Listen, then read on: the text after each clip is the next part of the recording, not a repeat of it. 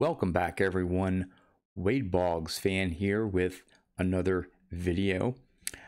Before I get into the Mailday part of the video, just wanted to give an update again. I have 13 entries, I believe, so far for the 250 subscriber contest. That ends this Sunday at midnight. So if you want to get your videos in, you have a few more days to do that. Looking forward to that contest. So for today's mail day, it's Boggs related. I don't have any vintage PSAs that came in, but this mail day is a little bit special. There are a couple cards that I got, but there's also a new piece of memorabilia, so to speak, to add to my collection that has a little bit of a family tie or connection to it, which is why I picked it up. So I won't waste a lot of time here with the intro. Let's turn the camera around and I'll show off some of the Boggs cards I got and the newest memorabilia addition to my collection. All right, I'm going to start with the cards first. And in I'm not sure if it was the last mail day video I did, but I said that I bought a 2020 Allen and Ginter mini, base mini, and the seller ended up sending me an Allen Ginter back, which I had also picked up at that same time, so I had a duplicate. Wasn't that big of a deal. I think I paid $1.50 for it or somewhere around there, including shipping. So I ended up getting the base mini as well. This time got the right base mini, and again, like $1.50, something like that, free shipping. So not bad. But now I finally have the base, the Allen and Ginter. I have the gold border, and now I have the black border as well. I have one more mini coming in. That'll be featured in another mail day, but there's the black mini, and it has the same back as the base. So I got those two. Then for 2020 Topps Archives, I picked up the mini version. I'm not sure what the odds are. I'd have to check it out, but you don't see too many of these. At least I haven't seen too many pulled in any YouTube videos. But here's, as a comparison, here is the normal size, and you can see it's I don't know, 75% or whatever of the card size, but picked up the mini version. And then finally, this is from 2005 Absolute Memorabilia. And again, if you've been watching some of my older videos, you know that in 2004, but especially 2005, there were a ton of different Boggs cards, and it was because there were some sets that had a ton of different parallels. This is one of those sets. Absolute Memorabilia had so many different parallel versions and different cards with Boggs featured with other players or by himself or this and that. And so here's one called Team Quads, and it features Roger Clemens, Wade Boggs, of course, and on the back, Carlton Fisk and Noma Garciaparra. Serial numbered out of 100. This is the Spectrum version. I think the base version, I want to say, is at a 250, something like that, for Team Quads. But you can see the shine there is called Spectrum, and out of 100. So I think Boggs has one other card with other Red Sox teammates and then one with the Yankees, I think. But didn't have any of the Spectrum versions, so I was able to pick this one up. All right, that's it for the cards. Now for the, for me, an exciting piece of memorabilia. I don't normally go after these. In fact, my buddy Rich, he's the one that really gets some of these items for his collection. It's a press photo, And, you know, some of them are some candid shots here or there, maybe made it into a newspaper, maybe didn't make the cut, but are in the archives of the newspaper.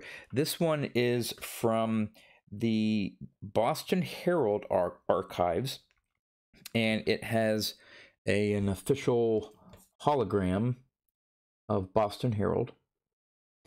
And it's a photo here of Wade Boggs, okay, at an autograph signing. Looks like there's Jim Rice in the background there, and I believe that's also Marty Barrett. But while it's a really interesting photo in itself because of Boggs' reaction, he's signing for a kid. You can see they're signing of '87 Boston Red Sox, sort of a team poster. But what got my interest is the description and the location that this picture was taken at. It says on the back here, the photographer was Ted Fitzgerald, okay? The date was January 29th, 1987. Photo shows Wade Boggs shakes hands with Danny Heenan, 7 of Easton, Mass. But what got me was where the subject, Red Sox signing autographs at Filene's. Now, Filene's is or was, I'm not sure if it's still around or not, but Filene's was a pretty popular department store, and their main location was in Boston, and I think they had at least one other location, and that was in Worcester, Mass.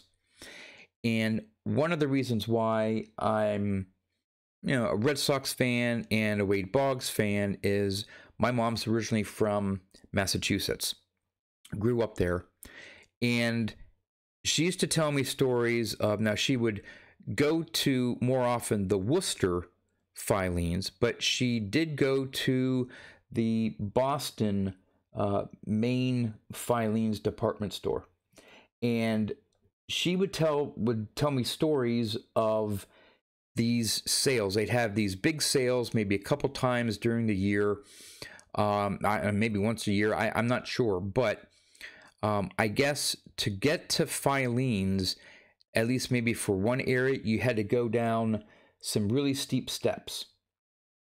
And she was there where, I mean, there would be crowds. It was almost like the precursor to Black Friday.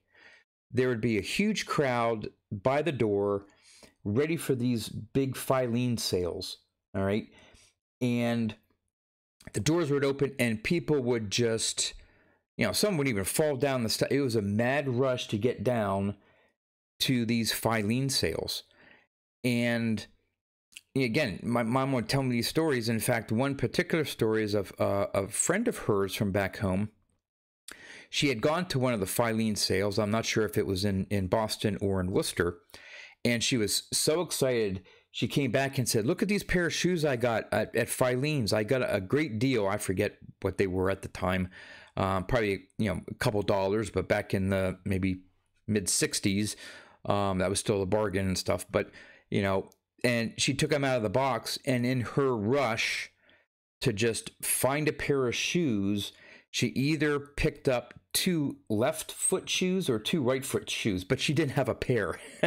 And just in the mad rush, there would be people fighting over, there'd be bins of different clothes and different things. And it's the precursor to Black Friday. So when my mom would see this stuff about Black Friday, she'd always tell the story of Filene's. So long story short, when I saw that this picture was taken in Filene's department store, had Boggs in it, signing an autograph, great expression, I had to pick it up. So again, don't normally go for these press photos, but they're an interesting piece. I'm not sure. I'm probably going to frame it, but I'm not sure what I'm going to do with the back. I'd like to be able to have that back. I don't know. It's just taped there. I may be able to remove it and frame it in such a way that I can have it on the front here or something. But I'll figure out something to do with this. But there you go. My hopefully interesting mail day of a piece of memorabilia that I have now added to my Wade Boggs collection. So that's it for now. Again, as a reminder, you have a few more days to enter the 250 subscriber contest. I'm still getting some new subscribers, maybe because of the contest or whatever. Appreciate again all those new subscribers to my channel and all those who take the time to watch the videos that I post. I really appreciate it. That's all for now. Thanks for watching, and I'll see you next time.